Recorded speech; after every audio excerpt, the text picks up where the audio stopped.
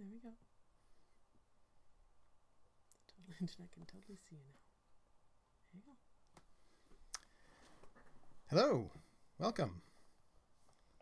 Hi. Let's pull up our notes here. Okay. So welcome. We're live streaming for the first time to celebrate 10,000 subscribers. So thank you all for making this happen. And thank you for joining us today. Yes, hi, and thank you. And forgive us for any strangeness with the live stream because we really don't know what we're doing and we're still figuring it out. But hello. It's kind of weird because we're seeing a lag on our screen. So yeah, I'm going to see if I can... It's already hard talking while watching yourself. Okay, I'm going to get rid of that. There. I'm going to use the chat to cover ourselves up. So now we're not staring at ourselves talking 3 seconds before. Good. Good. So at any point during this live stream, please feel free to type in some questions and we'll try and answer them. Oh, look, we've got people already. Wow. Oh, it's a little too quiet? Okay, let's see if I can make that better. How do I do that? Video, yeah, the little volume. Not the making it. How do I change the settings?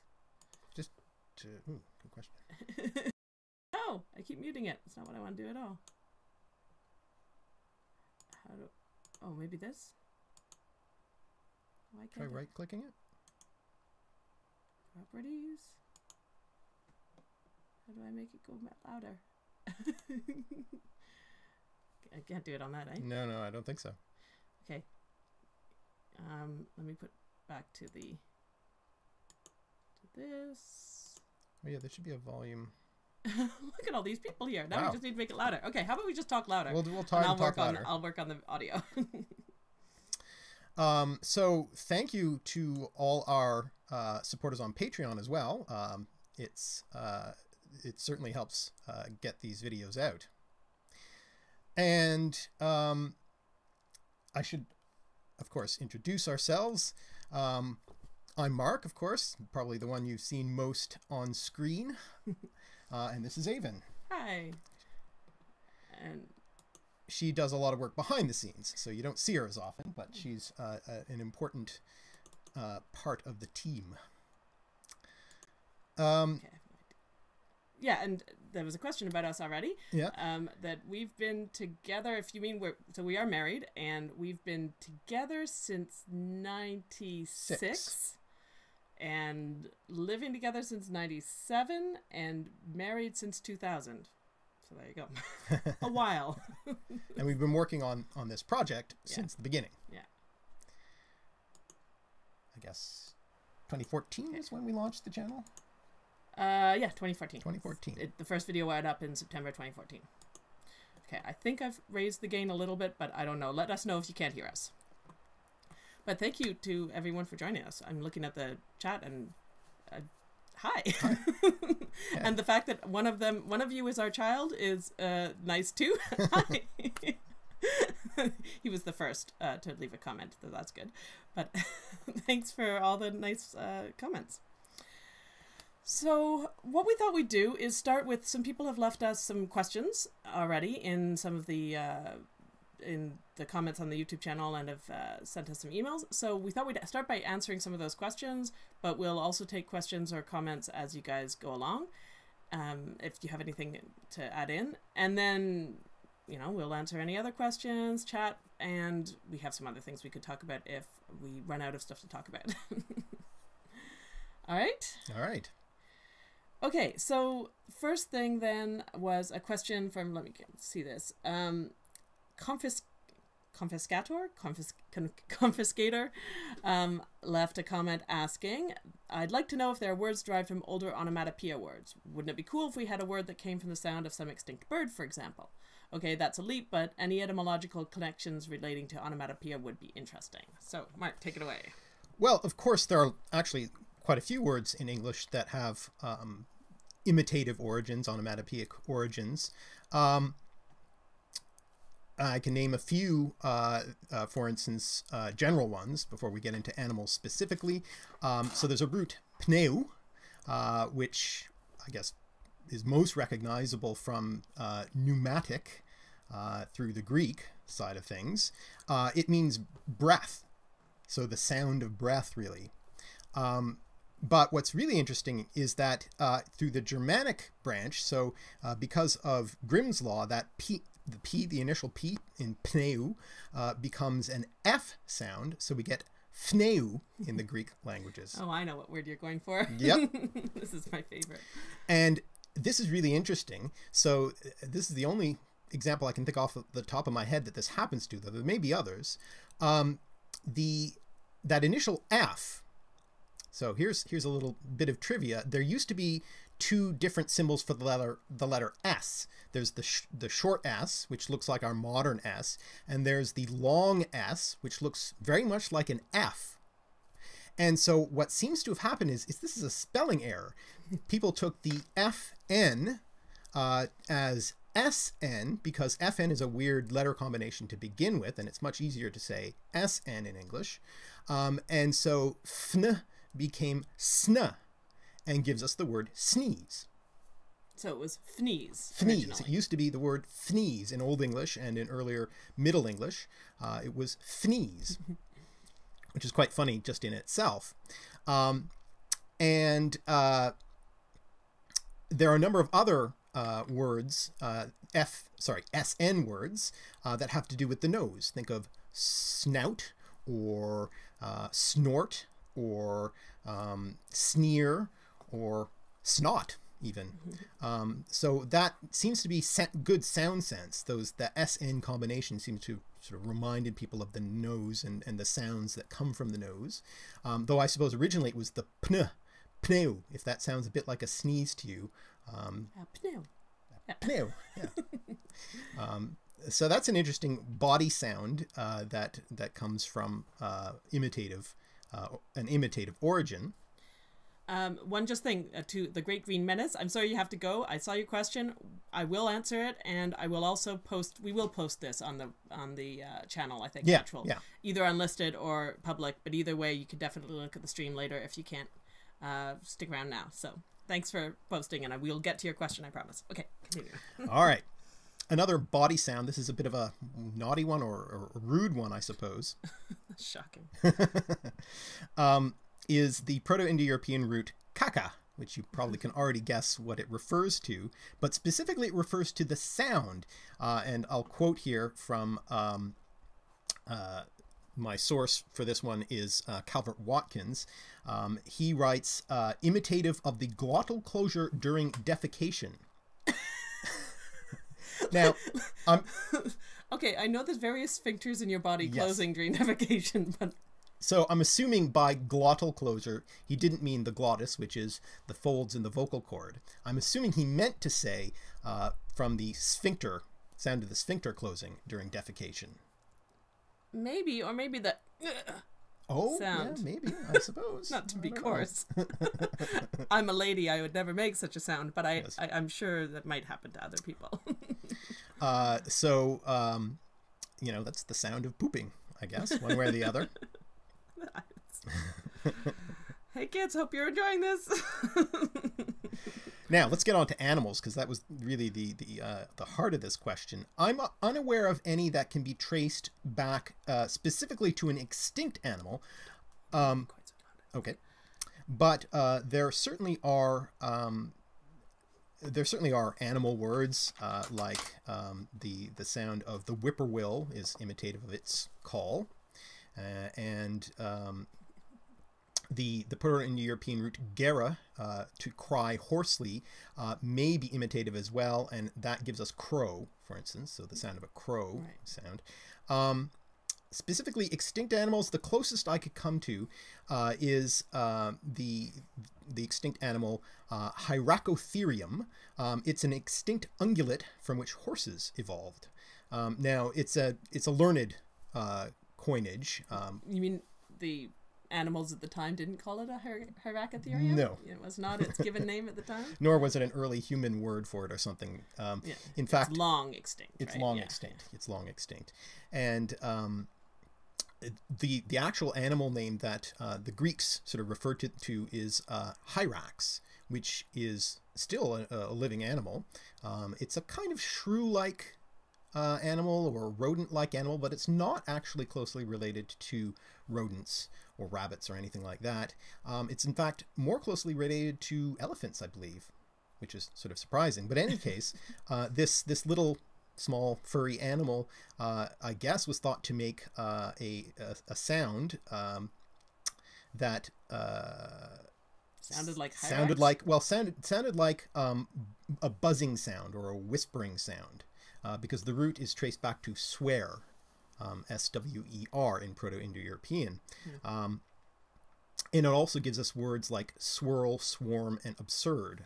Oh, our friend Wombat37, hello, said that he saw a hyrax last week, rather bigger than a shrew, think cat-sized. Cat-sized. I'm assuming that was in the zoo, not the backyard. But unless they roam Yorkshire. But go on, sorry. Yeah. So makes a buzzing sound, I guess. I don't know. That makes it a little less bizarre that it's related to an elephant. Yes. Mouse size would be particularly yes, bizarre. Yeah. Right. Okay, thank you. Yes, that's confirmed. Closely related to an elephant. Thank you. Yeah. And so swarm as well comes from that root. I guess the sound of a swarm of bees is a buzzing sound. That's pretty clear. So interesting. So that's the closest I could come to an extinct animal with an imitative sound. Okay.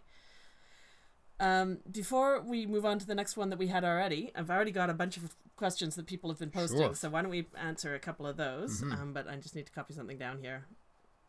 Is most interesting. Okay, and then we'll do that because I don't want to lose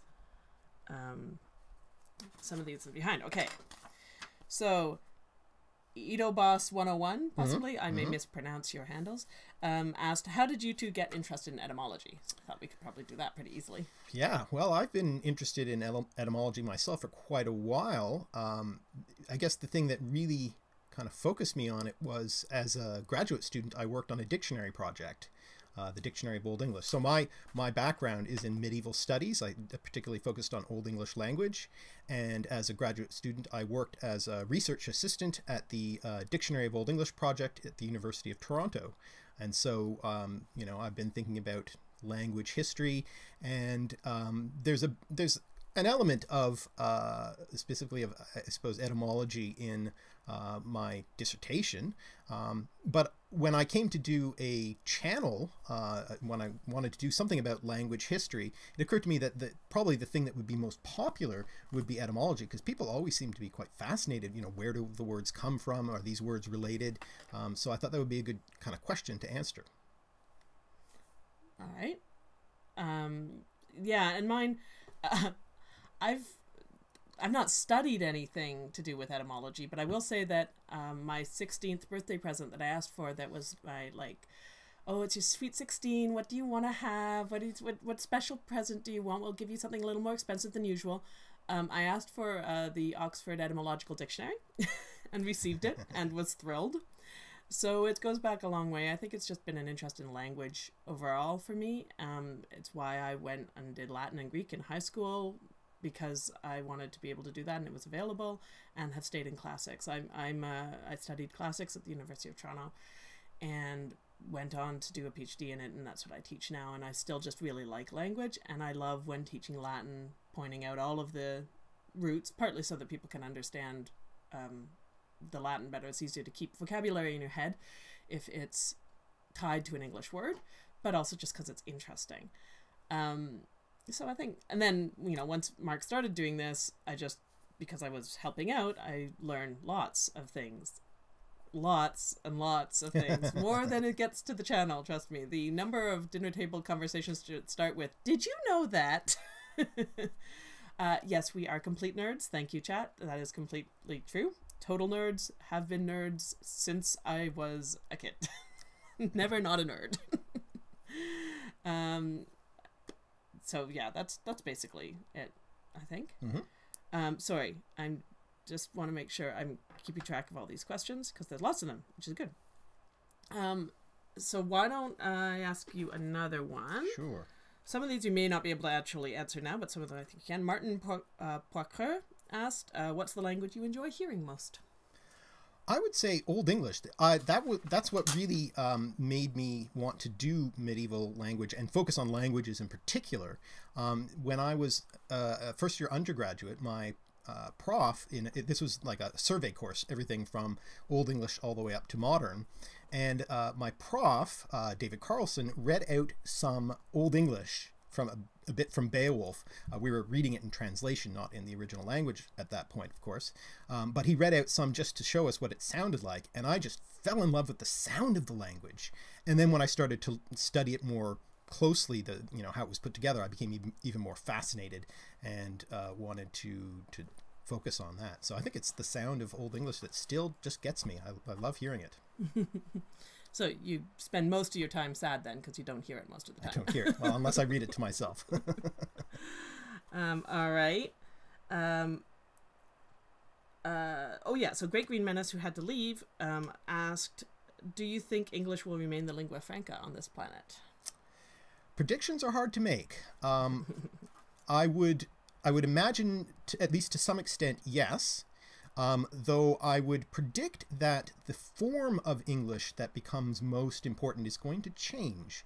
I think we're going to see a sort of global English, a global variety of English become more and more important, and the sort of centers of standard English, British English, North American English are going to become perhaps less important compared to that global English. Yeah, And the English spoken by non-native English speakers too. Yes. Right. So yes. English as a true lingua franca, where it really is a language spoken by many people who are not English speakers or not native English speakers, as opposed to that's going to be the global English that I'm talking about. Yeah, rather than that everyone's going to start learning English as a native language. Yeah. But that more and more people, and that even people who are native English speakers may end up needing to learn global English as that lingua franca. Yeah. I think that's but predictions. I mean, that's if we make it through the next year without the planet being destroyed. Yes, but watch out for some other languages too. Particularly Asian languages, I think, are going to become more and more important on the global stage. I mean, they already are. Yeah. Oh, I can't keep up.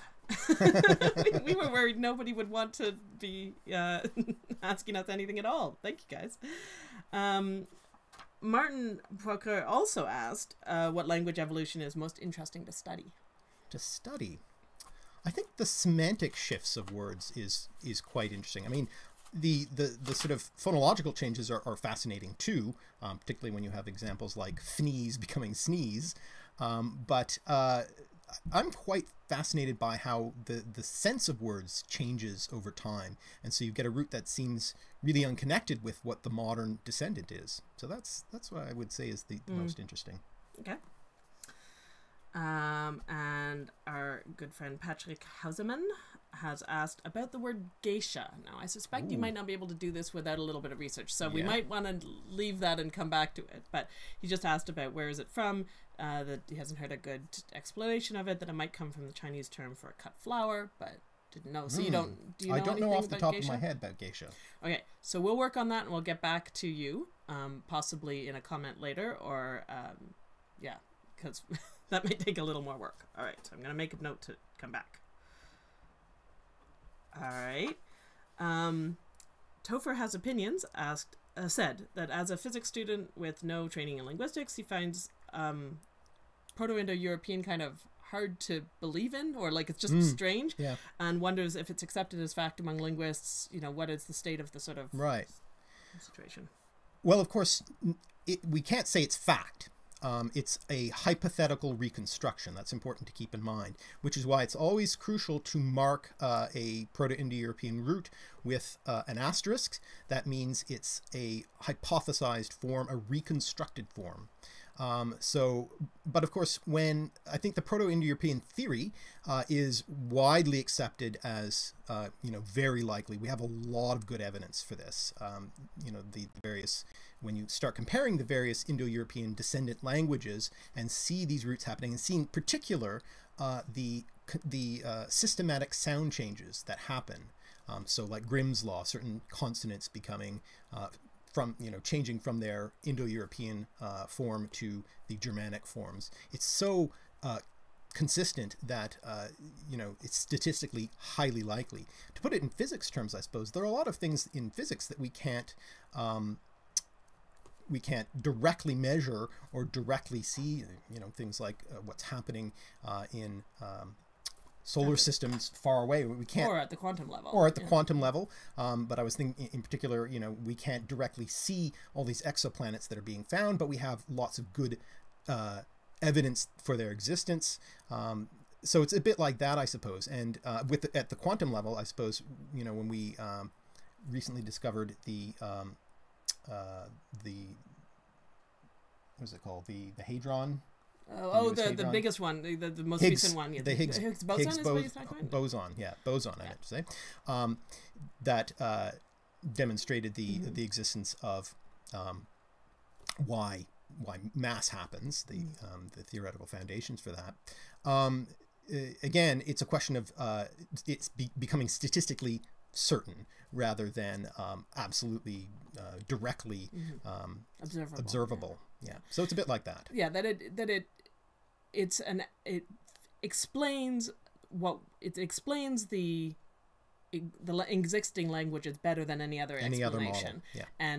But then when you actually are able to, I think the thing that always seems the most amazing is that one can actually reconstruct all the way back to an actual sort of root. Yes. It's one thing to say there was a language. The fact that it can be reconstructed, it seems like there's so many steps. Yeah. But I mean, I think it is just a matter of each one being a logical step that accrues.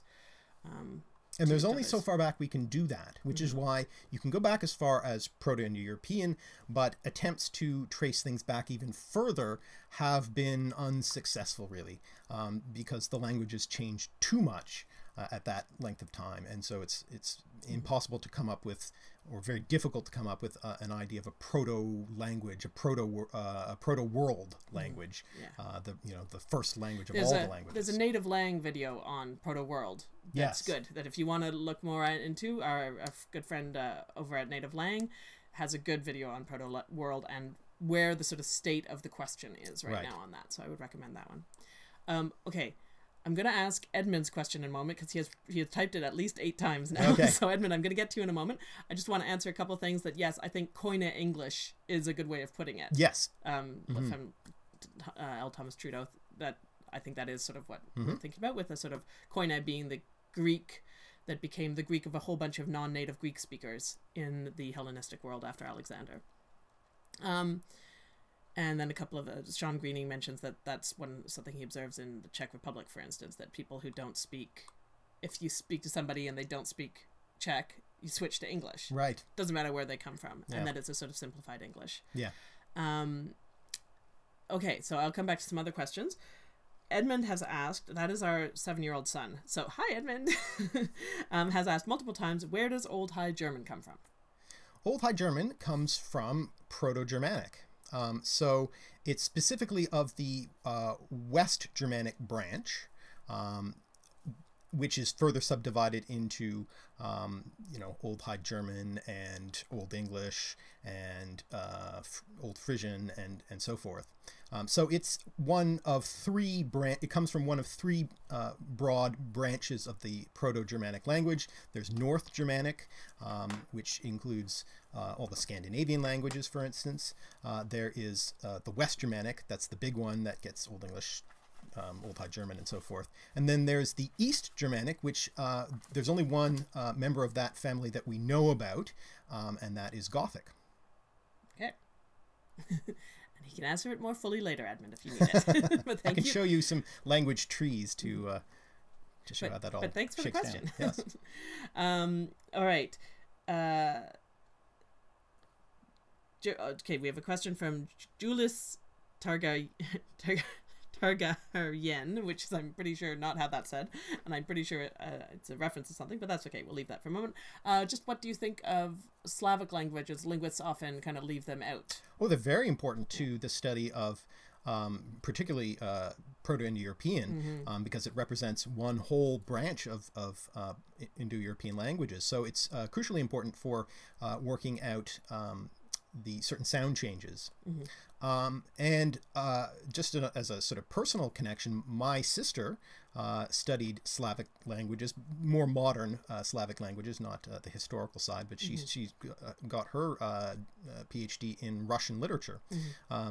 Out of the fact that our family took a trip to Russia back when we were teenagers, and so I've been fascinated in Slavic languages since then. The other bit of important Slavic linguistic background that is of interest to me is the South Slavic language tradition of oral poetry. Right, yeah, which is very important for the sort of discovery of and theorizing behind oral performance and oral poetry in general, which is really important to Homeric studies and also to Old English, to so epic studies in general. Anyone studying the oral tradition, it's a crucial bit of information. It's one of the reasons I think that we have the oral formulaic theory is because of noticing this similarity between the South Slavic oral tradition and ancient Greek. The famous work of Albert Lord and Milman Parry on South Slavic oral poets who did oral poetry there. So I'm quite interested in scholarship about that.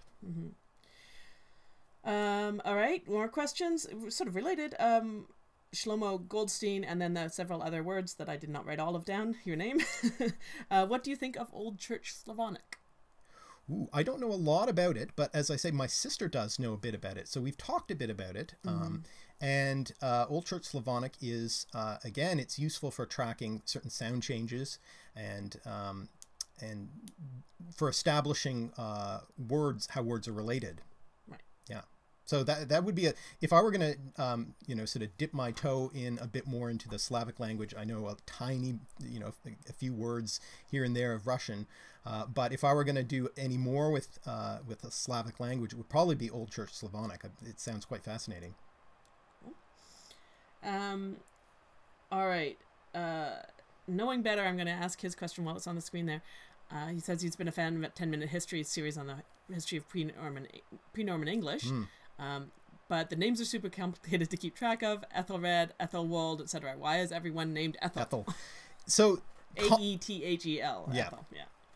Compounding is an important naming convention in Germanic languages. So very often Germanic names, particularly these Old English names, will be made up of two elements. So like Beowulf, Beo meaning bee, wolf meaning wolf.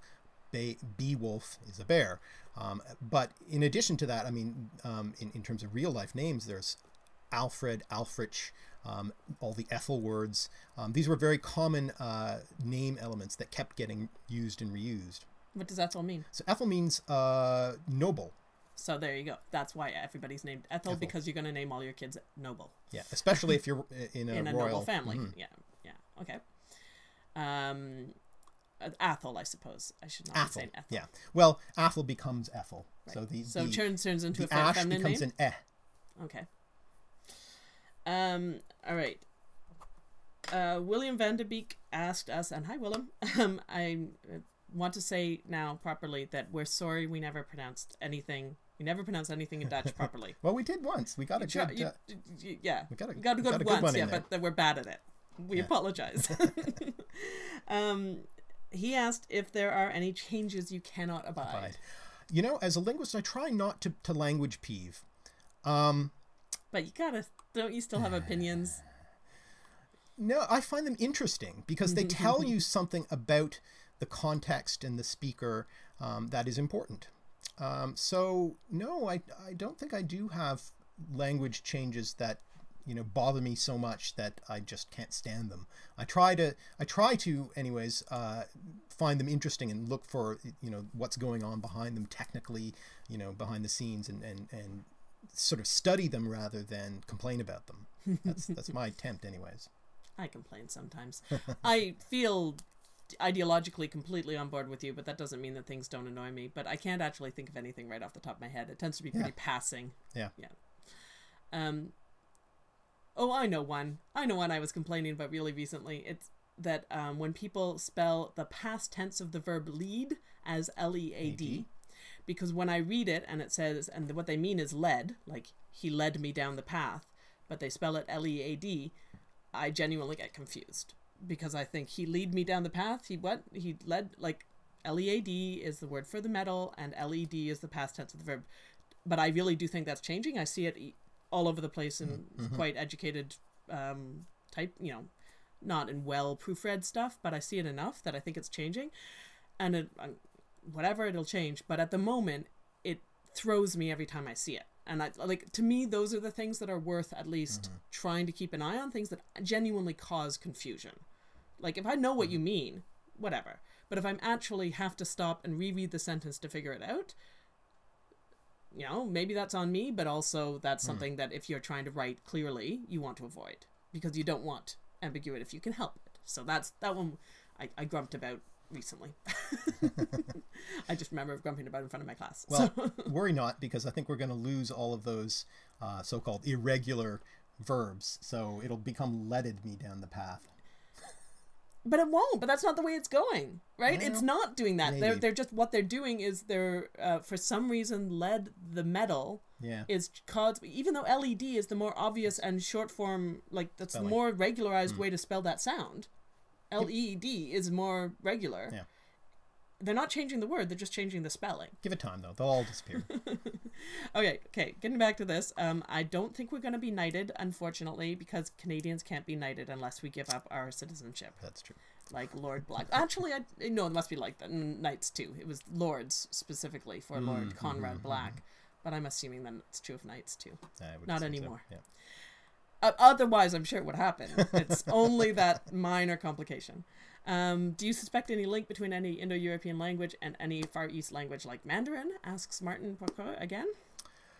Well, there's certainly words that get borrowed from various Asian languages, but a more direct route would have to go back further than Proto-Indo-European. So then we're talking in, stuff we can't trace back. Proto-world, and then we can't trace back that far. Okay. Do you think, Thomas Trudeau asks, do you think that Etruscan was or is an Indo-European language? Why or why not? Well, I'm not an expert on this, but the common consensus is that it's not. We just don't have enough surviving Etruscan that we can read and that understand. We can read to be able to say. So it's a hard thing to study. Yeah. I don't have any opinion on it either. That's beyond what the expert opinion is, which is that it's not. Okay. Do you see Mandarin becoming more dominant, at least in the East Asia region? Yeah, I would imagine so. Yeah. Again, I don't know enough of the details of sort of exactly which linguistic groups are going to win out, but it certainly seems to be doing so at the moment. Yeah, Mandarin, and I would also guess Hindi would become very important. Do you feel that studying etymology has become more popular? Asks Martin. Yeah, I think it has. As I say, people seem to be fascinated about where words come from. Though I will say, it's always been popular. It has. I mean, you go back to the Latin. That's true. You go back to the Latin authors we have, and they're etymologizing all over the place. And there's all of the tradition of thinking that etymology is truth. There's an entire medieval tradition which says if you can figure out the real root of a word, you'll know what God means. So I think etymology's always been popular. How much the fact that it's more popular, literally popular, like more people in everyday life know about it, may just be a matter of more people knowing more about language than they used to, about other languages than their own, and language history.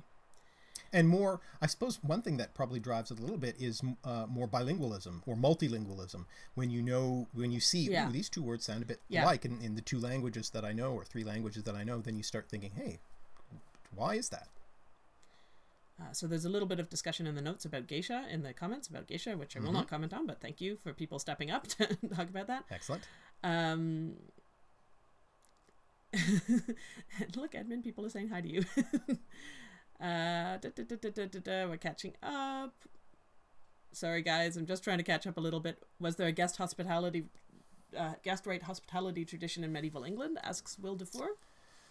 Ooh, that's a very good question.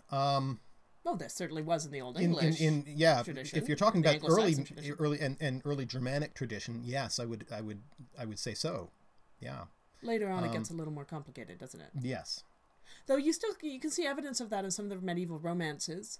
Yes. Where you have, the idea that somebody comes up to your door, you bring them in, you don't ask who they are, you welcome them, and then once you've done so, you can't kill them. Yeah. Or the bad guys do, but the good guys don't. So, for instance, see in the poem Sir Gawain and the Green Knight, Gawain finds a castle in a very dangerous part of the country. It's in the Wirral, which is an area of outlaw. And he comes to a castle which shouldn't really have been there. It's a really fancy castle. And they ask him in before even finding out who he is. Once they do find out that he is one of the Knights of the Round Table, of course, he's a superstar, so they're all over him. But even before they find that out, come on in. Yeah. It's Christmas too, because so that he has to have a place to celebrate, to piously celebrate the birth of Christ, and so. Yeah, so there's sort of a duty there. Yeah. Okay, there's a question from Edobos 101. I've trying to build some conlang starting from Proto-Indo-European roots. Can you give me any advice about which dictionaries of PIE roots are the best? Are there any with phonology and sound changes? With phonology and sound changes? Well, I mean, this is the Proto-Indo-European root dictionary that I use. It's Calvert-Watkins' Dictionary of Indo-European Roots. The one drawback to this is it only includes roots that make it into English. So it's not going to give you, all the roots that don't survive in English, that survive in other Indo-European languages. For that, you really need to go with Pokorny. That's still the standard Proto-Indo-European dictionary. And that's I think a hefty purchase. But this is quite cheap. So, Go with that. Go with that. It's soft cover. No, well, I'm just showing it's no, but it's not a hardcover book. It. Yeah. So okay, it's soft cover. Soft cover book, so it's quite cheap. Mm-hmm. Yeah. All right. This is an important question, probably the most important you've been asked so far. Topher has opinions. Asks, how do I grow a dank ass beard such as yours? I've been sporting this beard for a few years now. Yeah. So. I guess it's patience. and someone else said that you look like Roger Delgado on Doctor Who in the 70s. I like that. I love Roger Delgado. Yeah, I had to read that out because I knew it would make you happy. Okay, what's the most mysterious language to you? Mysterious? Well, I mean, Etruscan is pretty mysterious. Since we have so little of it, and we can't read most of it. We don't know where it comes from, so that's quite fascinating. Yeah. And there's a good, again, mentioning Native Lang again, there's a recent video from him on what Etruscan sounded like. Yeah, that's his most recent one, and it's good. And one of my colleagues on Twitter who studies the lost or the non-Latin languages of the Italian peninsula was most impressed and said she was going to add it to her course syllabus. So I think it has the stamp of academic approval if it needs it, which I don't think Josh does, but there you go. All right.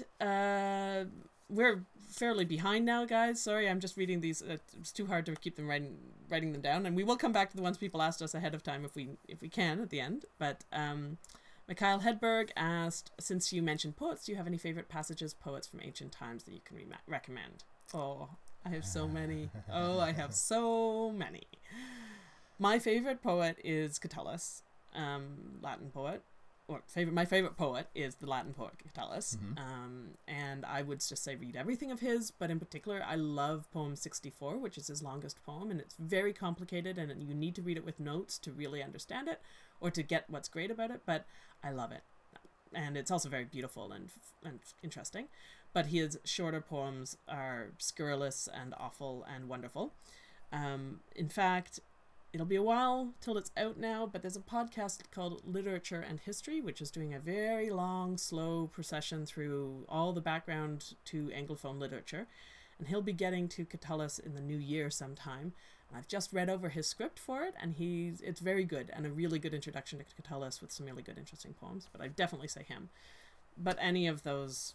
I mean, and poem 16 is one of the rudest and one of my favorites. There's some wonderful Horace poems too, though he's less of a favorite for me. I mean, I could just go forever. There's so much. Virgil, anything by Virgil, of course the Aeneid, but the eclogues are gorgeous.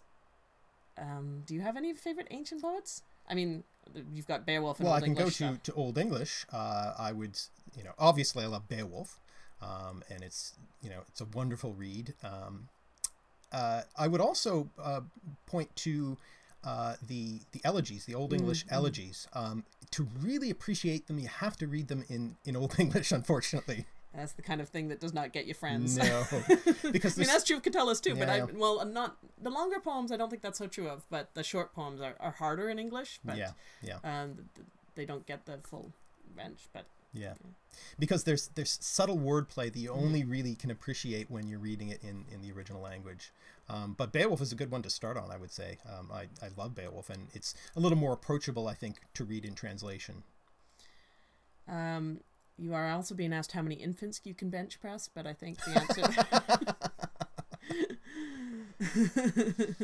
as yet unknown. We have not put that one to the test. Yeah. Oh, somebody has an etymology for geisha. I'll get to that in a moment. You can look in the chat, of course, for all of this. So, Mara, hi. Hi. Or Mara. I'm going to go with Mara. Sorry if I'm wrong. I think it's Mara. Okay, I'm going to go with Mara. Her Twitter bio, it's the first vowel is as in cat. Oh, okay. Mara. So Mara. All right. I hope that's right. If I'm remembering it Mark correctly. has done his research better than I have. How do names switch gender associations? For example, Ashley used to be a name given to boys, but now is more frequently given to girls. Ooh, that is a good question. I'm going to give you my answer to that, which is that they almost always go boy to girl, and it's because boy names are higher status, and girls get named after boys. But girl names almost never become boy names because girls' names are not higher status. Yeah. That's an annoying reason, but I've heard that talked about. I don't know if you have any other thoughts on that. I'm wondering if there's some interplay between surnames and first names as well. That is the one way that it can go the other way. Mothers' names given to boys as middle names, but it's usually their last names, so the maiden names. But I suppose that can then become a boy's name. Becomes a boy's name. Yeah. And there you go. She asked if does it go both directions, but as far as I know, and that's just I've heard people talking about once or twice, but I don't have any citations for that. So yeah.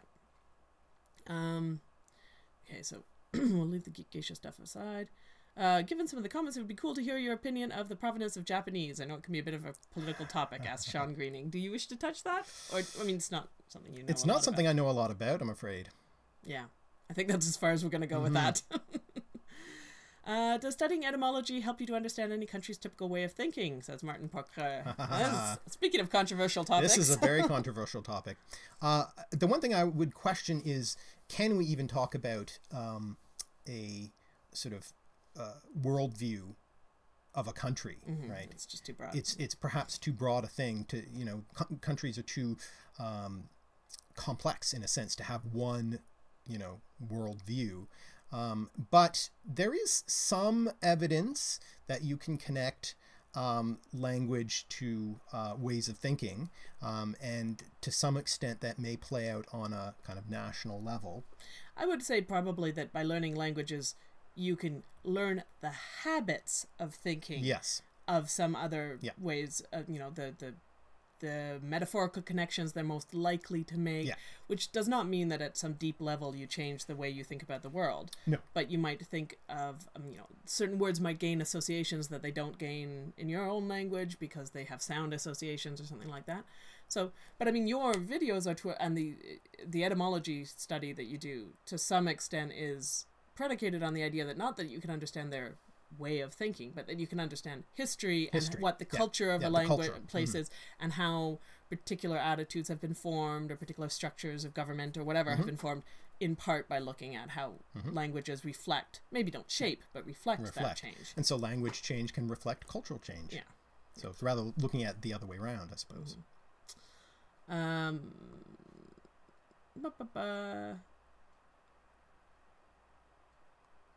Yes, there are Roman accounts of Etruscan language, but they don't give us very much information. and the best account is lost. This is, sorry, I'm just answering that question there. From Sardar Javier Singh Sidhu.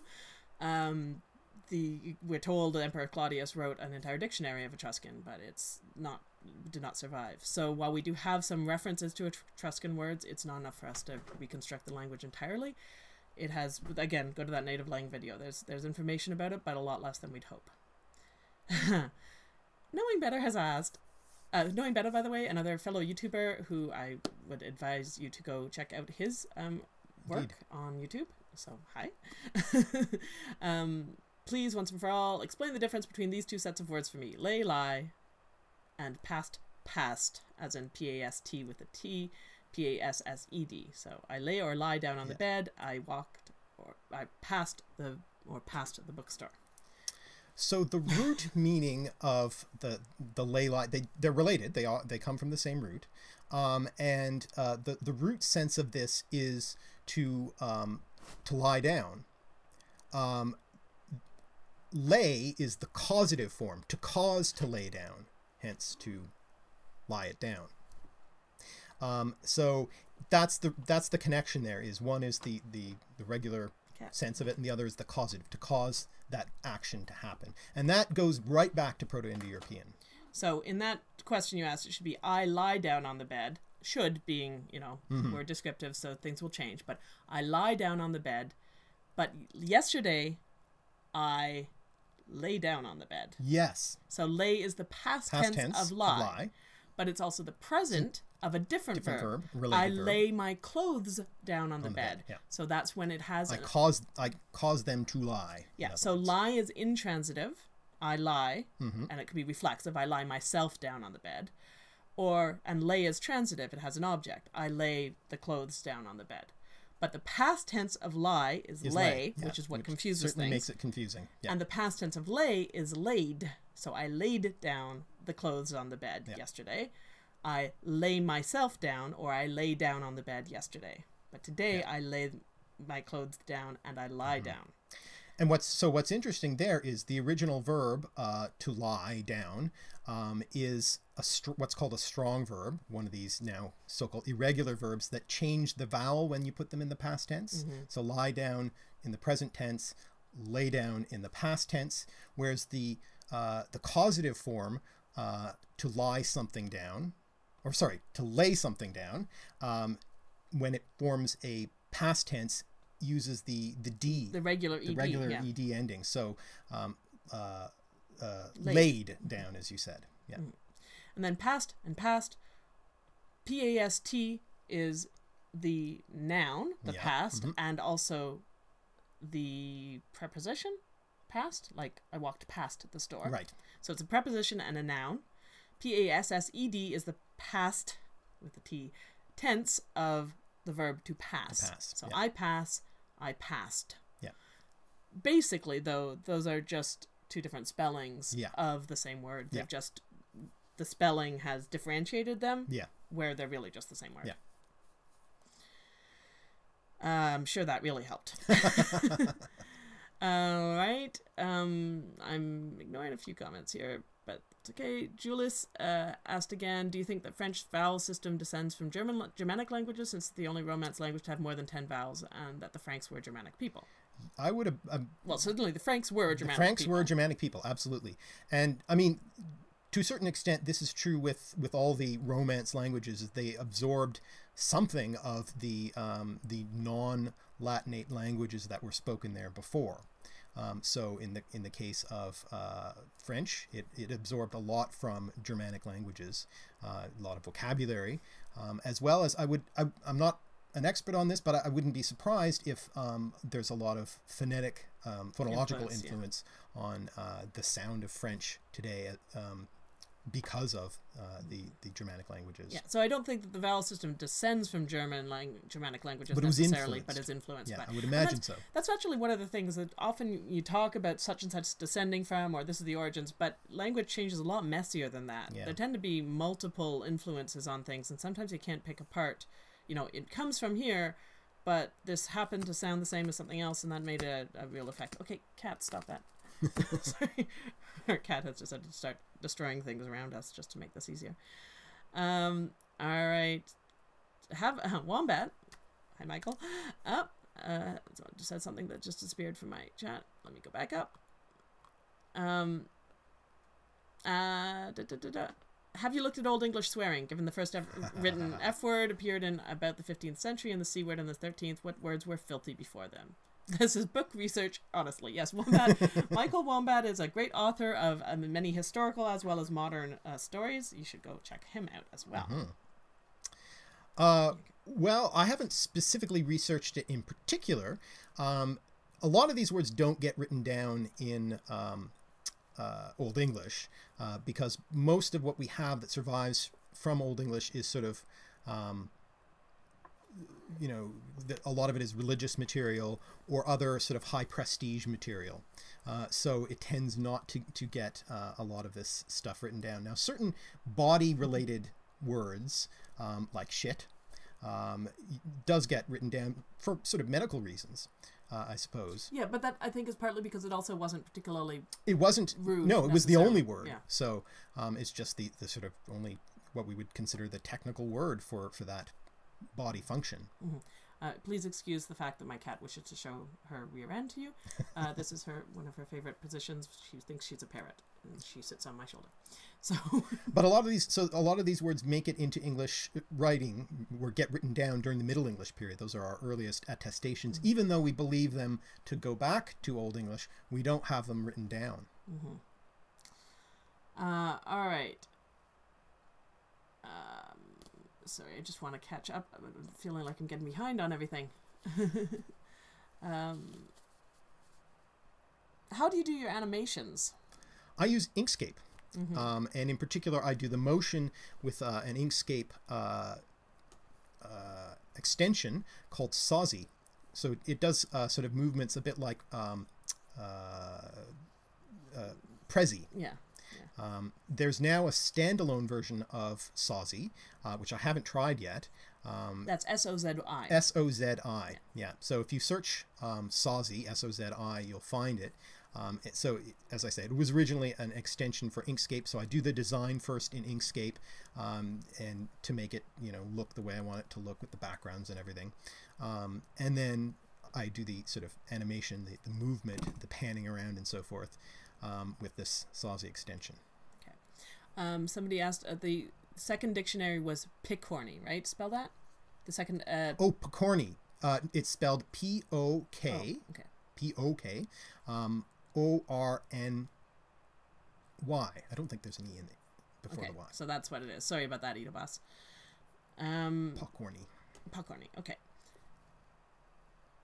Do you think that due to the world being more interconnected, that many, if not all, of the local varieties of English would disappear and changes to the language would happen globally? Well, local varieties seem to be quite good at sticking around. Developing. We get a lot more. We've had new varieties developing even since sort of the world has become, news interconnected and everything. Yeah. I think people are going to become sort of dialectal. Will be used to speaking a local variety as well as a global variety.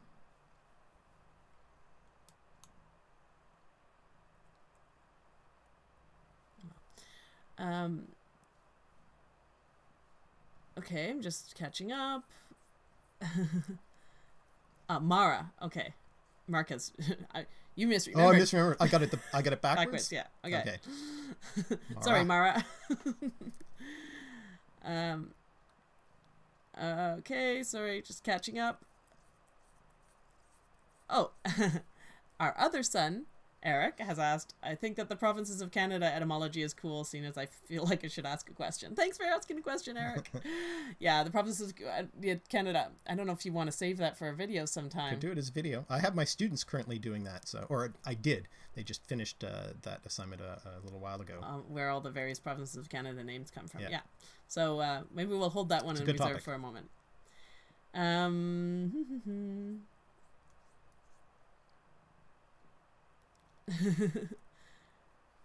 People are talking about Chinese and Japanese in the comments, but I have nothing really to add to that. So, our cat's name is Esther, E-S-T-E-R, and she's a very nice cat, but she likes to lick everything and is sometimes a little intrusive. Yes. Oh, this is a question I don't know that you have anything to answer. Why is it that AAVE, or African American Vernacular English, evolved into approximately the same entity in different distant American cities? Ooh. There's quite a lot of research on that. Yeah, but there's some good scholarship on that I wouldn't like to venture into just because vaguely paraphrasing. Yeah, vaguely paraphrasing, because I'm going to probably get something wrong there. There's a discussion of that sort of thing in the standard introductory textbooks, so my students have read a bit about that. But there's some more in-depth scholarship out there. Is there any logic behind defining gender in words like in French, and what is the oldest language you know giving gender? The oldest language you know giving gender is Proto-Indo-European, right? Yeah. It has gender. Yeah. But it has multiple genders, more genders than 3. Yes.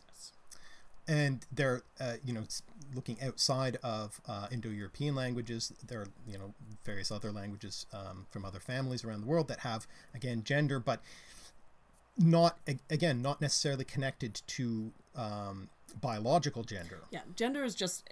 Category is really what it means. Basically gender is such a misnomer because it happened to come out of labeling Latin.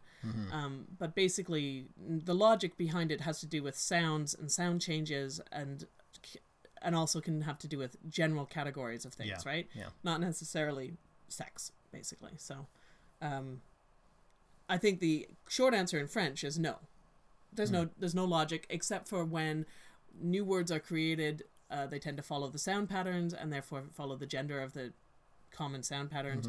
And when we create or add new words to French that do have a logical male or female gender, they tend to follow those. Yeah. But that's the more recent stuff. Have you ever listened to Away with Words on NPR? Yes, I haven't really... This is Neurotransmissions, another wonderful YouTuber, YouTuber that you should go check out. I think it is one of the most boring things I've ever listened to. I think you should take over the show. I'd listen to that. Just thought I'd tell you that. Yeah. I've listened to 1 or 2 episodes. I haven't really got into them, and maybe that's why. But I know some people recommend them quite highly. Yeah, they're quite popular. And I think it shows the popularity of language and etymology, for sure. I actually haven't listened to it either.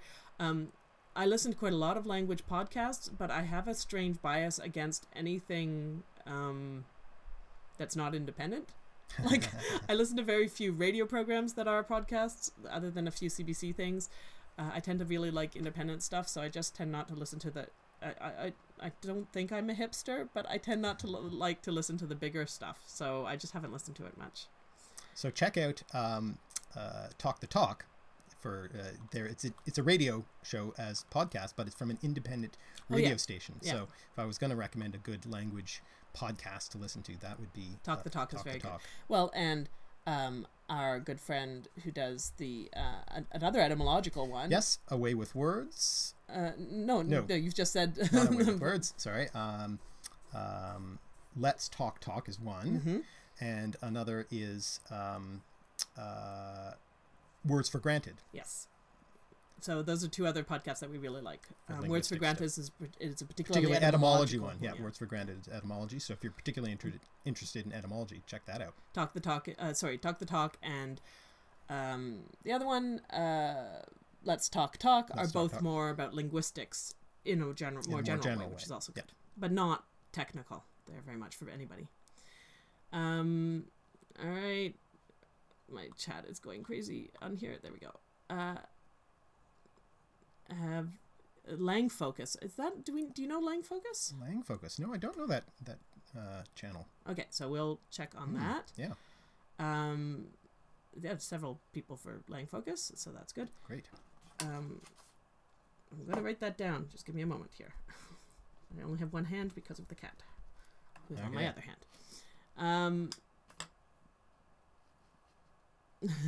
Cat is called Billy in Hindustani. Oh, that's nice.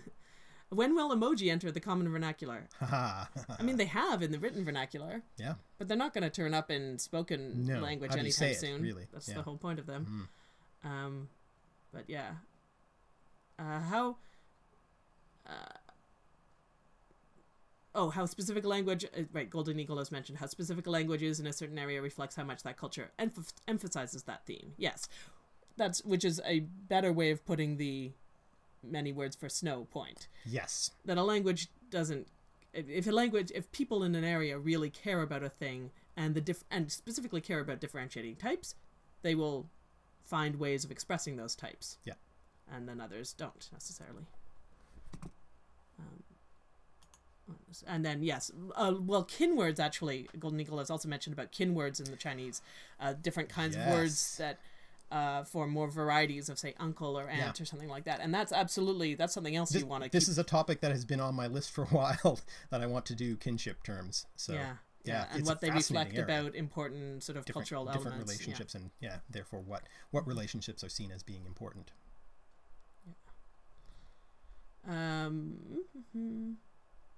Lots of name discussions. What are some of the changes from classical to Koine Greek? And does that give us insight into how English will change? To be honest, I have not studied that a lot. Not being a Hellenist, I don't focus as much on the language of Greek. I don't know if you have a lot to say on it.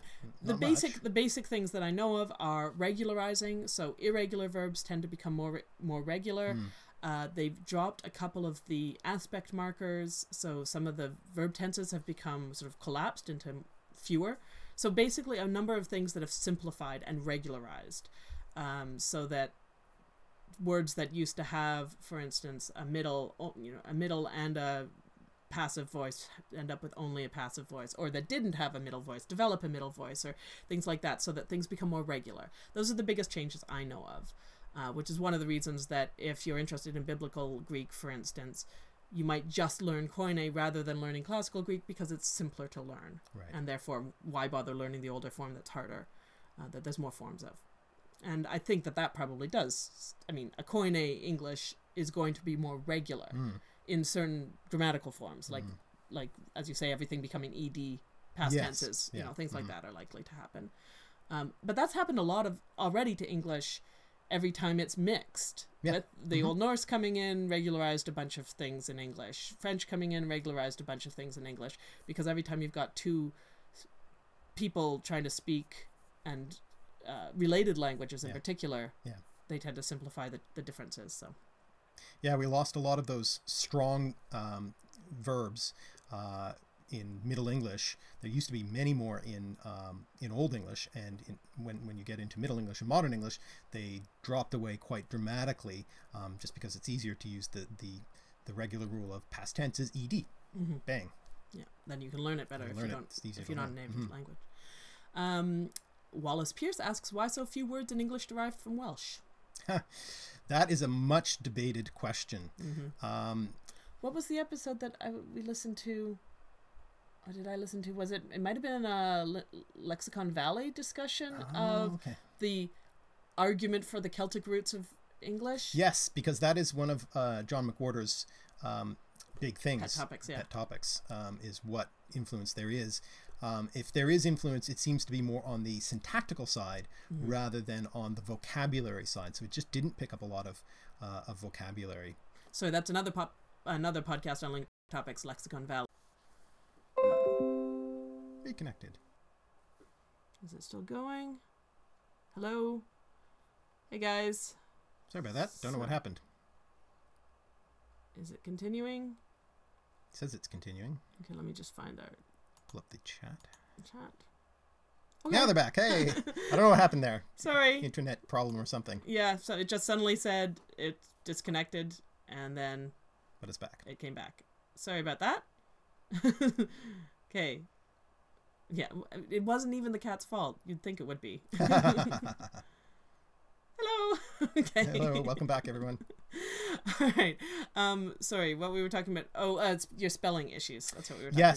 Yes. Things, particularly spelling. When you were a kid. When I was a kid, and they thought I might have some sort of language developmental problem.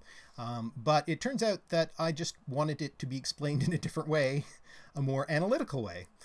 So you didn't like being just having to memorize why things. I wanted to know, well, why does this series of letters make the sound that it does? And if you look at it from a historical standpoint, it makes sense. So yeah. And yeah, and that's the same way as I was saying, like, it's easier to learn Latin if you can remember what words connected to what other words. And it sometimes helps when you're trying to read languages that you don't know, but you know a related language to. Of course, they can also lead you into hilarious misunderstandings. Yes. So sort of 6 of one, half dozen of the other. 2 words may be related, but the sense may have shifted in important ways. Yeah. So, but that's also part of studying the history of words. So. We have 2 children. Topher. And a cat. And a cat. 2 children, 11 and 7. And they are, they're great. Hi, kids. You're great.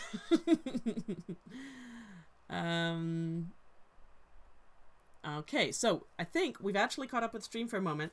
So let me just make sure. Yes. All right. Nobody ask any more questions for just a moment. Let's catch up on some of the other ones that people ask. I mean, it's wonderful. Thank you so much for asking about the questions. Great. So one that we just got by email from Lyle Bright was a little just before we started. Where does trick, as in the phrase "that'll do the trick," come from?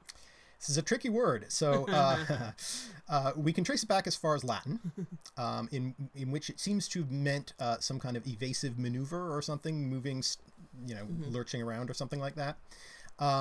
It didn't gain the sort of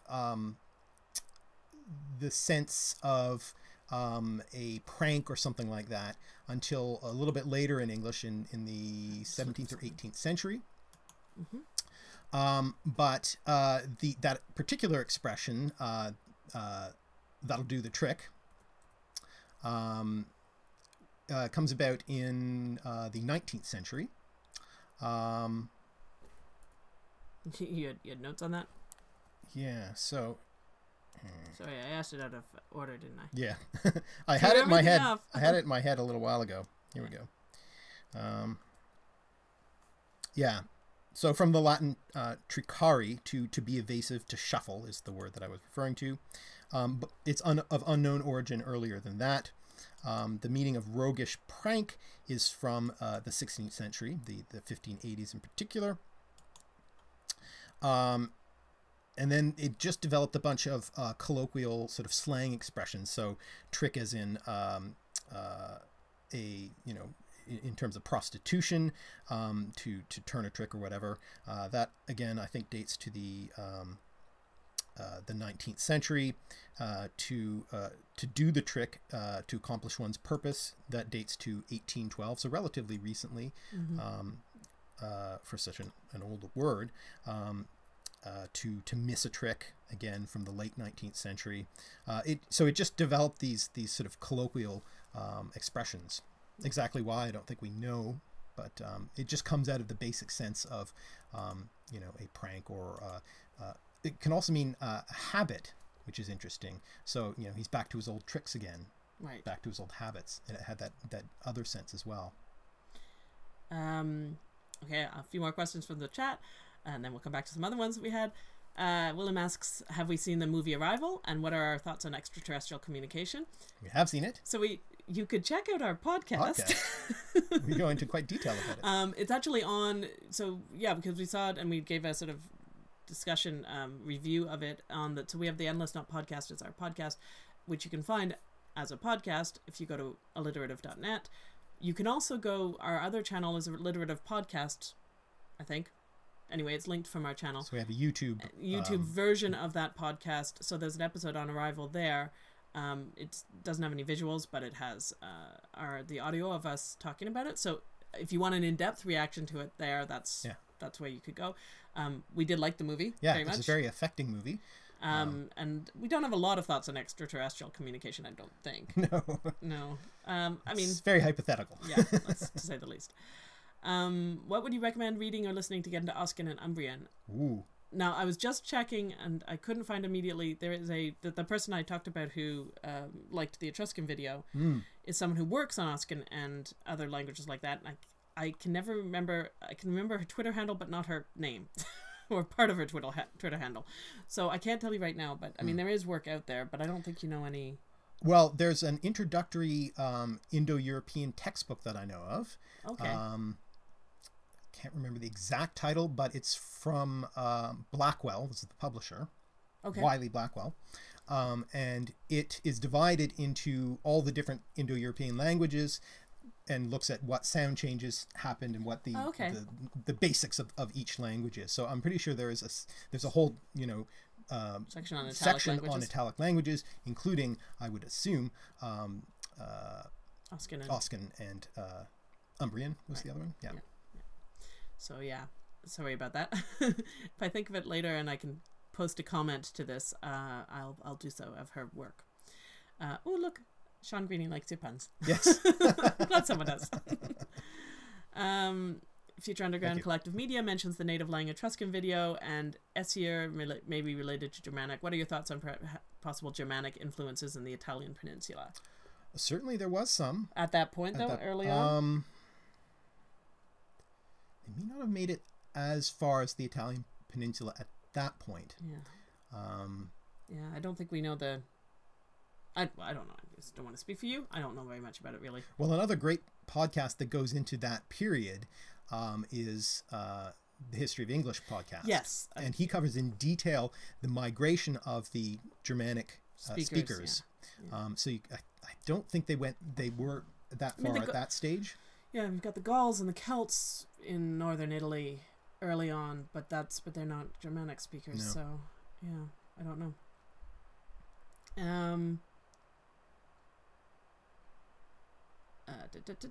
Sorry, their chat is being weird. Keeps blinking in and out. Well, we put our podcast on Spotify. We don't get to choose that. Spotify chooses who they put on, and they only put on the biggest podcasts. We aren't big enough to be on Spotify's podcasts. So, unfortunately, I'd love to, but we can't. It's on Apple Podcasts and Stitcher, and I was occasionally putting it on SoundCloud, but I've got to say almost nobody was listening to it there, and it's a big pain in the butt there, so I haven't put stuff up there. But if there's anything other podcatcher that you need, let me know. But I wish I could put it on Spotify, but we can't. No special alcoholic drinks today. I actually did think about it, and then I thought it's only 1 p.m. Maybe we shouldn't. A bit early in the day. Now it's 2. Now so. It's 2, so yeah, you never know. I could run and get us a tall drink or two. Yes, Sardar, the podcasts are on YouTube on Alliterative Podcast, which is linked to on our main channel. And as I said, I was putting them on SoundCloud, but I was only using the free thing, and I can only put 2 or 3 up at a time, so I'm not up to date on those. So YouTube would be your best bet of those two. Yeah. If you were to learn a Far East language, what would you choose? Well, I did study a bit of Japanese in high school, most of which is gone from my head now, unfortunately. It's been so long. Yeah. That was one that I was quite interested to learn. But it would be also interesting to learn Mandarin, just because it's such an important language. Right. Bonum we know latificat cor homines. Yes, it does. It does indeed make happy the heart of any sensible Omo. Yes. Now you're making me thirsty. Depends how long we're going to keep going. Was the book to which you were referring, Indo-European Language and Culture, an Introduction, 2nd edition? That's the one. Very good. Thank you, Thomas. Yeah, because of our setup, I can't type easily while we're doing this, so I can't look things up very easily. So that's the problems. Okay, what I'm going to do is, in fact, prime you for the next question that we have. Here, open that up. And maybe I'll run and get us a quick drink. Okay. I wouldn't want to disappoint our audience. It's purely for their purpose. So the next question... Oh, well, Giant Soda said that they could listen to us talk about Old English all day. That was very kind, and very I'm sure nice. You could do so quite happily. I certainly could do so. But Mudge the Expendable asked in an earlier comment about diphthongs, what, why, and how they came to be, are used, and affect English's development, and who else uses them. So, go. Okay, well, we'll start with the first one, the what. Diphthongs are sounds that are composed of they're vowels, I should say, composed of 2 different sounds kind of run together. So, if you think of the word may, it has the main sound, the eh sound, but it ends with a little e, a little I sound. So may, I'm sort of exaggerating it. I don't normally say it quite so heavily, but may, or if you want a nice Canadian diphthong, house. You can hear my Canadian accent in that one. So again, that's a diphthong. Diphthongs go back in English all the way as far back as we have records. So Old English had 3 diphthongs. They're different from the modern diphthongs. So all of the Old English diphthongs sort of disappeared when you get into early Middle English. And then Middle English developed whole new set of diphthongs, which were then further developed and shifted around, in particular when the great vowel shift happened around the year 1500. So that was what's called a chain shift, where it's not just one sound making a shift, but a whole series of vowels kind of shifted in one position. Basically, they came forward and upward in the mouth in terms of where your tongue is. And so certain pure vowels became diphthongs through that, and certain diphthongs changed to other diphthongs. So everything sort of moved in turn.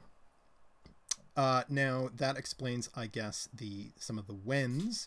The why is and the hows, I guess. But I think most Indo-European, I should say also before I leave the sort of what and how. Most Indo-European languages, as far as I can tell, have diphthongs too. Even Proto-Indo-European is reconstructed with diphthong sounds. Now, getting to the why is the tricky one. It's sometimes hard to answer why questions in linguistics, but there's a good answer to this question, I think. They tend to develop to ease pronunciation.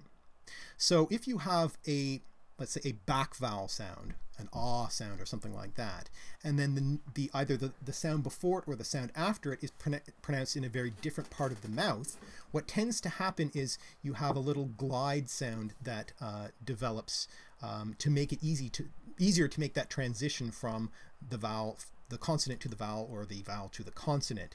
And so that's how a number of diphthongs come about. I can point out a Middle English example of this. An Old English example of this. Yeldan.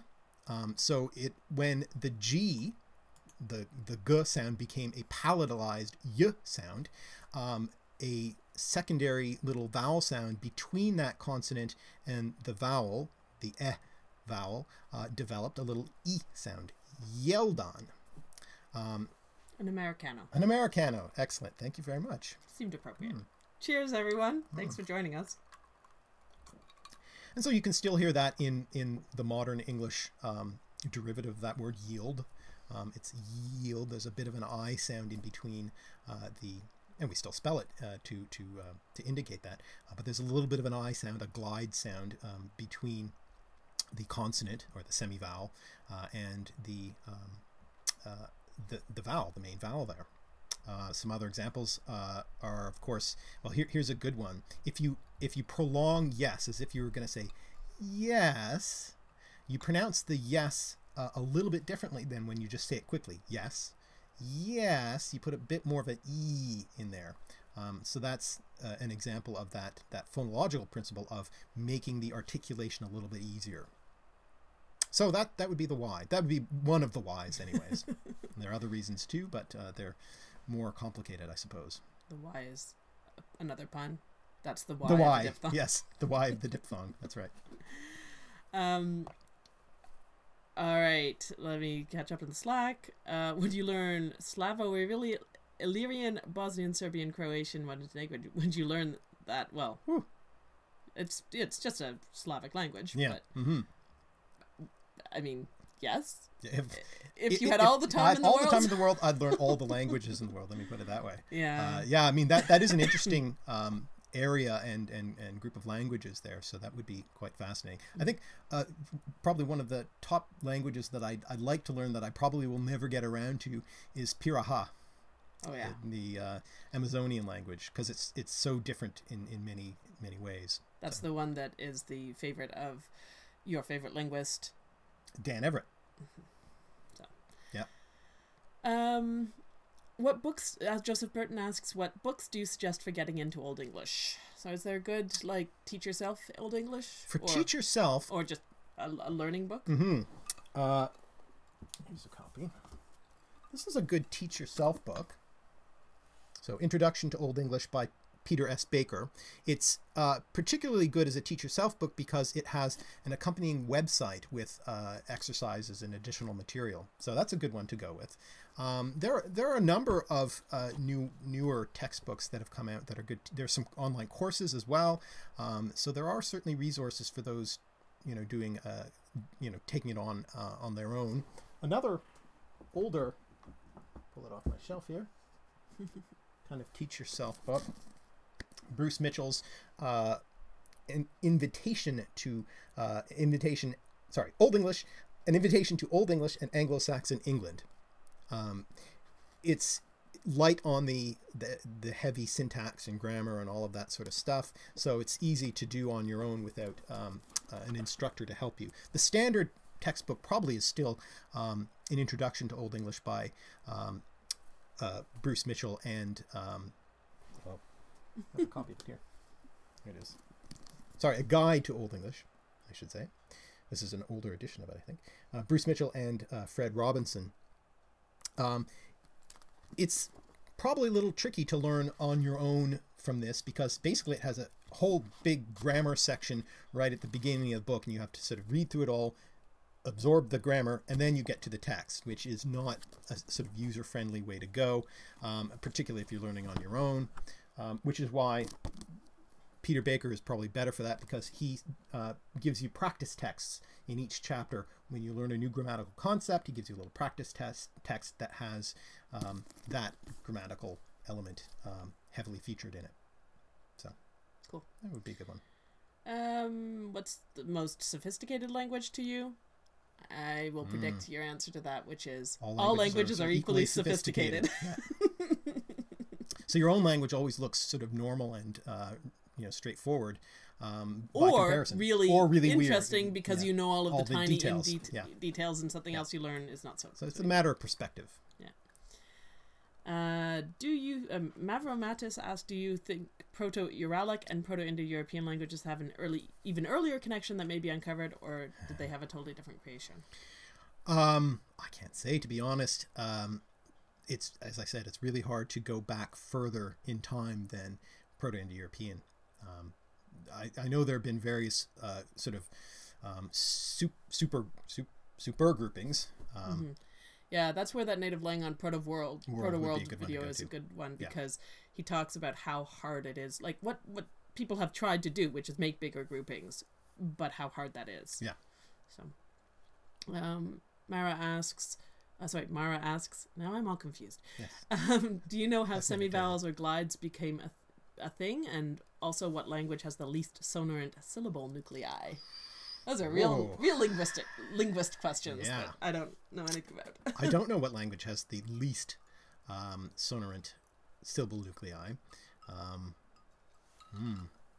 Yeah, I'm not sure. Semivowels and glides? How they become a thing? Well, as I say, I guess it may have a lot to do with ease of articulation. Not always, though. There's the other reasons, I would imagine. Look, people making connections in our chat. Isn't that nice? Is Tolkien your mentor? Tolkien. I like Tolkien. I wouldn't say he's... It's interesting. When I'd read only The Hobbit, I think, or you weren't really a big Lord of the Rings fan. Lord of the Rings fan from early on. I came to it later in life, and so I learned Old English before coming to all of that Tolkien stuff, which is interesting because all of my students came to it because they'd read Tolkien and wanted to. Yeah. So Tolkien's biggest connection to you for a long time was his role in Old English. Yes. Yeah. I did play Dungeons and Dragons as a kid, which is obviously pretty much taken straight out of Tolkien. So I suppose indirectly that did happen that way. Okay, I'm going to ask another question from here because I don't want to leave, people that gave us questions and I don't want to miss them. And at some point we are going to have to go do something else. This is so much fun, I don't want to stop. This one? Yeah, so Marduk, which I was very impressive to be, joined by Marduk, asked us the word sweet as a jumping off point for a future video. That would be interesting. It's an interesting word. I did a sort of tweet about it. So I also sort of tweet these little etymologies with a nice picture in the background. Short little etymology bite-sized etymology. About words that are connected. Words that are connected. So two cognate words that are that don't look like they're connected, or maybe sound a bit similar, but their meanings are very different. So sort of surprising cognates in some way. And the interesting thing about sweet is that it has these two meanings, taste. So I suppose what is the literal meaning, the taste of sweetness, but also this sort of figurative kind, of sweet in terms of characteristic, personal, agreeable, pleasant. And that goes right back to Old English, to Proto-Indo-European, I should say. And so I connected in that particular little tweet suave and sweet. So suave originally meant just sort of pleasant. It gains this sort of slightly, I don't know if it's a negative connotation, but sort of it's more specific. A more specific connotation, sort of smoothly agreeable. Only in the 19th century, I believe. And there are a number of other related words: assuage, persuade, hedonism. So it could make a quite good jumping off point for a longer, for a video. So keep that in mind for another Christmas one. Yeah. David Harrison asked, "What is the etymology of arcade, and how did it get from hallway to video game?" So this root is in an upcoming video. So stay tuned for more on this root. But basically, arcade comes from Latin arcus, meaning bow. So it's the shape of an arch, which also comes from that root, unsurprisingly. So an arcade used to be a sort of covered walkway with sort of pillars and arches. And very often they were used in these sort of big public buildings where you would have little shops in the sort of alcoves of the arcade.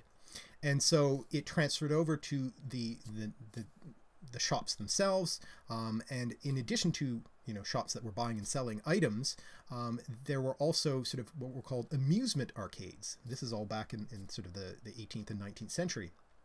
And so there were amusement arcades that had little amusements in them or something like that. And that transferred over when technology moved on. The new form of amusement was video games. And so you have video arcades, which are video amusement arcades. And from that, it shifted to referring to the games themselves. So arcade game. Right. And that's going to turn up soon with that root. That root is where that root is from, that arcus, that Latin root. And I'll go back even further to the Proto-Indo-European arcu. Right. So that's a sneak peek. Yeah. All right. More questions. Do you think Mongolian is related to the Turkic language? I don't think you have an opinion on that, I don't think I have an opinion on that. No, afraid not. Yeah. At bottom, you may have noticed that our history did not say that either of us were trained linguists. I mean, when you come right down to it, like in a wider sense, in a wider sense. You did not do the full... If you had done a linguistic PhD...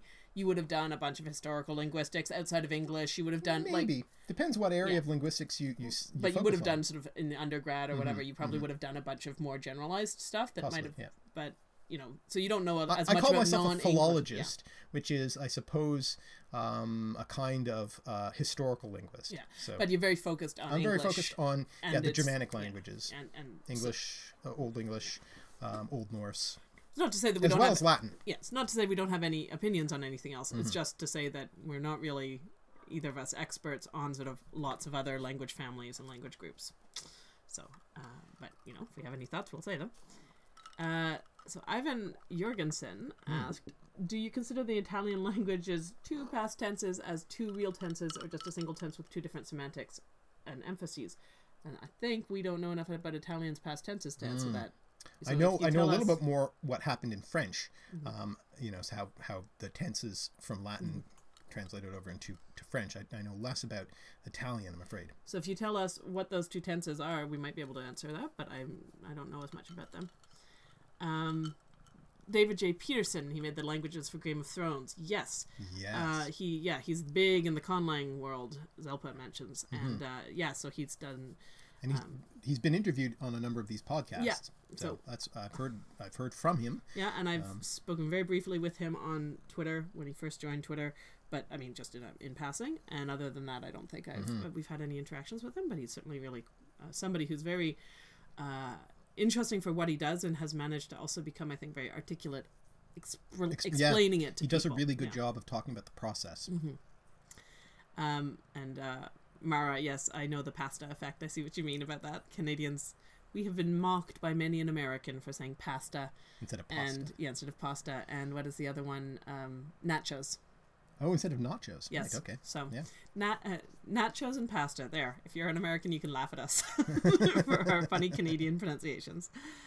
Oh yes, philology is very important to us, Thomas. I mean, you call yourself a philologist. I literally was trained in philology in the sense that is what classics was called for a very long time, and the departments in which I was trained were very much philological departments. Yeah. So, in that sense, I'm I'm not saying you're not one. I'm just saying that I am sort of like almost literally just a philologist. The major courses that I took in my graduate work were Old English philology and Middle English philology. Yeah, those are the how they specific were labeled. course titles. Yeah, exactly. So, we didn't bother labeling any of our courses that because that's all I really did. I mean, it was literature, and it was all from a philological point of view. It was an interdisciplinary program too. You could do yours was. No, yours was. Well, mine was. There were some other non-language related areas of classics. History, certainly. No, there was, but I'd say the historians in my department were very much philological history. Okay. I mean, I would just say it was in some ways a very old-fashioned department at the time, which meant that philology was the basis of everything. But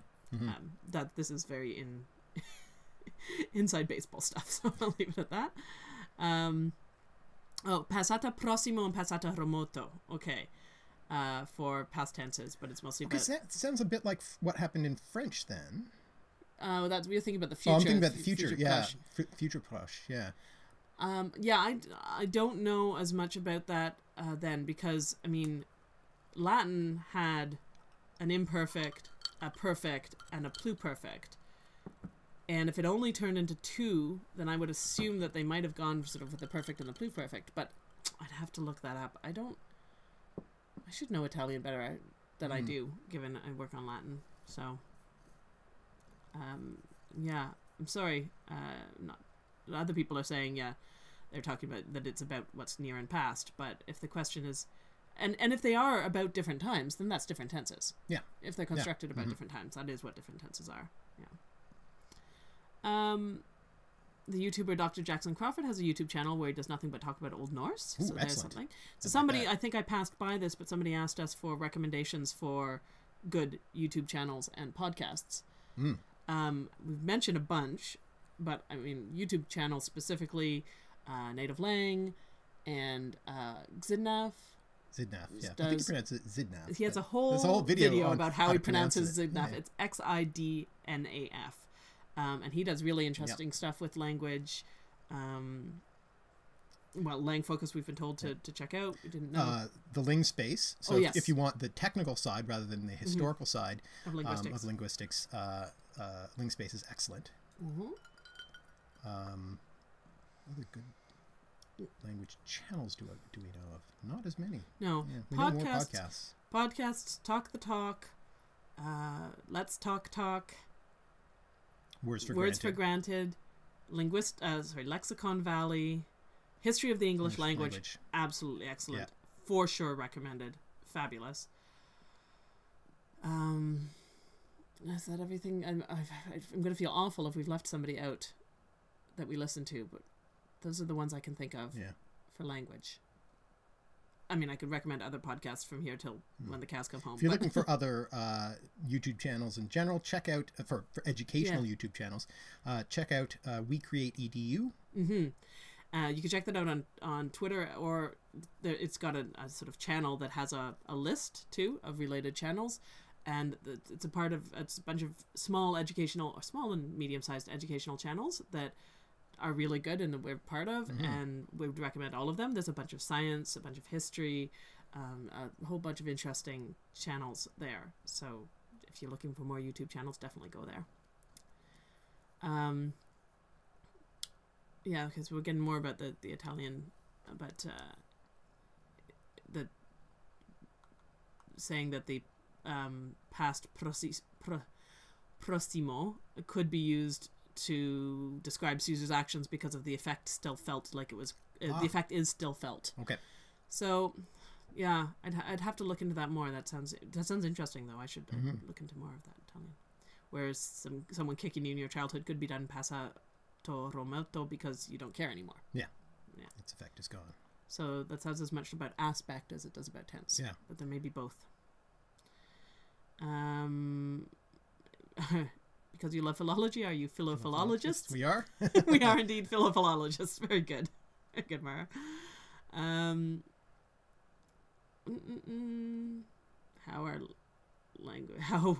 was language invented? How did language come about, Mark? Would you just answer that? We've got a couple of hours. Oh, thanks, Jade. Hi. That is a topic of much debate. And there are a number of people who I can recommend, checking out on this subject. So we mentioned Dan Everett before. He's got a new book that is just about to come out, or has it already come out? Sure. I'm not sure. But if it's not out yet, it's very soon coming out on how language evolved. And also another linguist that I quite like on this topic is Tecumseh Fitch. Okay. And he was interviewed on the Ling Space, so check that out, that episode out in particular if you're interested in language evolution. Right. There's a lot of argument about it because obviously it's very hard to know. I tend to like the either the gesture or the song, the music theories. That it came out of music. Possibly imitating natural sounds, and then you sing as you work or as you walk or whatever, as a kind of communal bonding thing, and eventually language developed out of that. Though one has to say the gesture theory, so that we started gesturing first and then language developed out of gesture, there's some strong evidence for that too, since we still find it hard to speak without gesturing. So it seems to be in the brain connected very deeply. Okay, Paul McGilvery, hi Paul, asked about the French, since you were talking about French. Yes. But before we get to that, I will just say that, Sardar, that's a very good point. I will link the podcasts and videos, channels that I talked about in the description of this video, but I won't be able to do that until after the stream is over. But I will definitely do that, and when this stream is posted, you can go to the description and find links to all the podcasts we mentioned and the YouTube channels you mentioned, and I'll try to put the books that you talked about too. Right. The Old English books and the Proto-Indo-European root books in there. So I'll put all of that stuff in there so you can check on it later. Thanks for that. Okay, so French tenses. I'm about to actually post a blog post on the future. On the future tenses. So future simple and future proche. So maybe just talk about the past. Or do you actually know more about that? You were really thinking about the future, weren't you? I was really thinking about the future because that's where I've done my research. Yeah. I mean, the past tenses in French are actually pretty much, other than the future, than the passé simple, which is a bit weird. Yeah. They really still mirror the Latin tenses. So you have plus que parfait and imparfait, right? Which are imperfect, perfect. These are not parallel, but imparfait is imperfect, parfait. So passé composé, it's not called parfait. Passé composé is equivalent to the perfect, though it did not come by form out of the perfect. But the passé composé tense. The passé composé is equivalent to the perfect, and then the plus que parfait works that way as well. But it's also a composed tense, right? So it dropped, except for the imparfait. It dropped, and the imparfait is also done differently. Okay. I don't know how French works. I just realized it has the same tenses, but clearly all of them redeveloped rather than coming out of the same forms as the Latin. So, Paul, the short answer is we actually don't know, even though we said we did. We don't. But I do know about the development of the future forms, which I gleaned mostly from a book by Suzanne Fleischman called The Future in Language and Thought. And she's mainly she passed away a while ago, a Romance language specialist, though she talks about other dimensions of the subject as well. And, she explains how just in the introduction, basically, explains how the future tenses in French developed. Right. But we'll post a link to the blog about the future that you're going to put up this afternoon. It's on the to-do list. Yeah. So we'll put that in the description as well, so you can look at that rather than get into it all right now. Corey Stamper's book, Word by Word, I have not read yet, and I definitely want to. Yes, I think it's on my wish list. With my Amazon wish list. So hopefully maybe it'll be a Christmas present. Maybe it'll be a Christmas present. Yeah. Do you think we'll name current English as old in the future and the old one as ancient? How long will it take to make this one old? That's just where that is. Yeah. Good question. That's a good question. I mean, we didn't used to refer to early modern English. That wasn't a thing until relatively recently. Right, we talked because about it was just Old English, Middle English, Modern English. But now there's early modern English. You really have to distinguish between early modern English and modern English now, because they're quite different in a lot of ways. So yeah, eventually we'll call it. We may never call it Old English because Old English will still be Old English. Yeah. But yeah, I suspect they'll become a new name for it. Yeah. Yes, Selpa. Linkspace is also Canadian. It's just natural brilliance on our national character. Yeah. Based in Montreal, they are. Yeah. Now, don't get into an argument about whether Quebec French is proper or not. I don't want to see that in our comments. All languages are proper, please. If it's weird, why is it the simple past? I don't know. Nobody even uses it except in writing. Passé simple. Yeah. I mean, it's simple because it's not composed, is why it's simple. Yeah, it's got an ending rather than needing another verb. Yeah. But I don't know why it exists, to be honest, anymore. We need a French language historian. All right. I think, fun as this has been, we probably should wrap it up. There was one other thing we were going to do, and I think maybe you could do that before we go. And this has been so much fun. I think we may have to find a time to do this again. Probably not terribly soon, but do it again because it has been lots of fun. But you did have a couple of books suggestions that you wanted to make.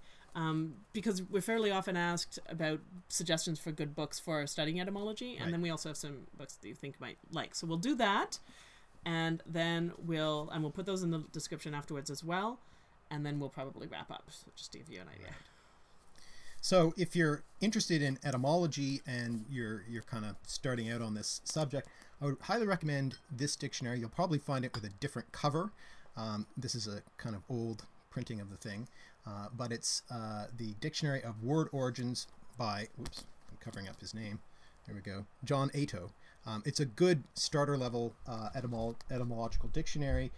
He explains things quite clearly, and with each entry he gives a collection of sample cognates. So it's good for finding those connections, the surprising connections. I've already recommended the Calvert-Watkins book, but here it is again. So the American Heritage Dictionary of Indo-European Roots. So also highly recommend.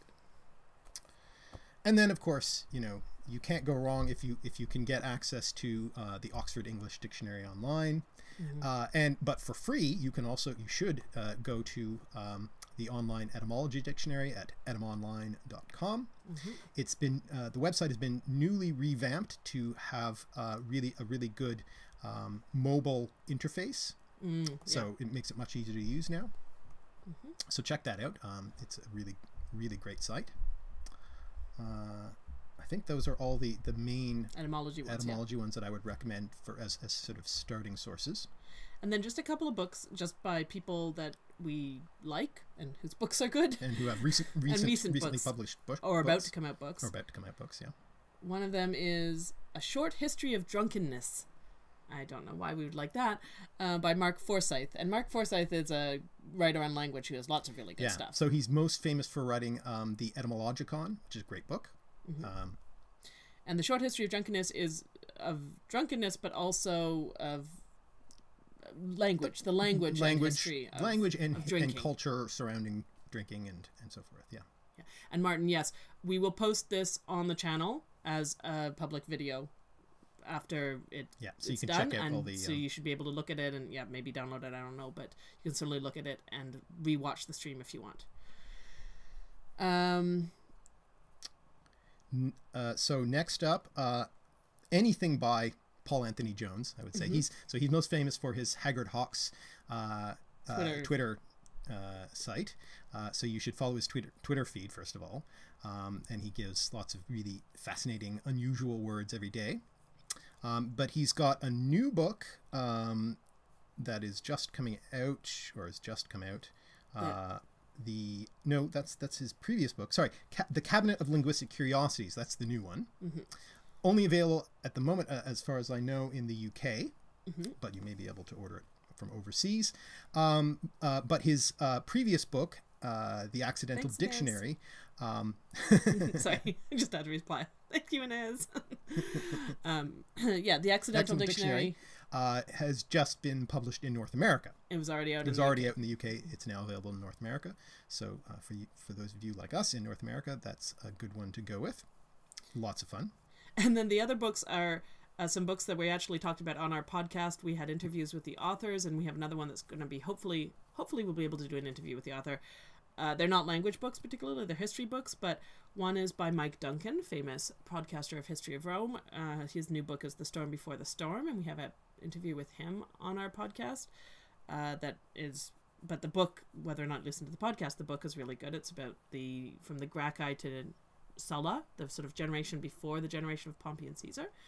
And also we've just talked to Richard F. Thomas about his book Why Bob Dylan Matters, which is a book about Bob Dylan and the classical literature. So those you might be interested in. And we're going to hopefully be talking about the new translation of the Odyssey by Emily Wilson soon as well, which is also fabulous. So just some recommendations. Yeah, Christmas shopping. I see that somebody said that they already had all those books about etymology. Oh, okay. And do you have any further recommendations? Recommendations? Those are basically what you use, right? That and That's the basically OED? what I use. There are some others, harder to get one's hands on. Let me see what I recommend. I mean, there's lots of good sort of popular books, but in terms of resources, I think those are pretty much the ones there are for English anyway. There's one more I would recommend. Let me just pull it up here on my iPad. And thank you to everybody who's saying lovely things about the channel. Really appreciate it. And thank you. Yes, getting to 10,000 subscribers, I know it's just a number, but it really did make our day. The whole family we woke up to 9,990, and literally all four of us, including the two kids, were sitting and refreshing to wait to see the moment when we hit 10,000. It was very cute to see how excited the kids were too. So we really, really appreciated it. And thank you so much for joining us. Sorry, the last recommendation I'll make is Klein's Comprehensive Etymological Dictionary of the English Language. It's super expensive and almost impossible to find, but there are pirated copies floating around in the internet. Naughty. So that would be good too. That would be good too. Cool. And so I'm just reading through. Everybody's saying such nice things, and we will definitely post all of this. An article about early colonial cocktails. Yeah. Yeah, that's another. There's a whole other field of good cocktail books out there, and cocktail history. David Wondrich is the big name in Imbibe cocktail. Is the name of that one. And he's got some others. But that's his big one. Big name in cocktail history. So there's that too. Yeah. I don't know that we'll wait until 15K to do another live stream, because this has been so much fun. So we'll do what we can. Keep you posted. Yeah. I don't know if we'll be up on other platforms anytime soon. It's also on other social medias. We're getting, I think, to the limits of our ability to keep track of everything. This is a two-person operation, and it's a lot of work, along with work. Maybe if it ever becomes a full-time thing, we'll be able to do a little bit more, but yeah, we'll see what we could do. So thanks everyone for joining us. It's been a lot of fun. Yeah, totally amazing. We didn't know if anybody would be interested in listening to us natter on, so it's just been amazing that you've had so many great questions and given us a chance to chat with you when we normally just get to say things and not hear a lot back. So we'll put links to everything in the description, and thank you again. Thanks for joining us. Thanks for all your support. Bye.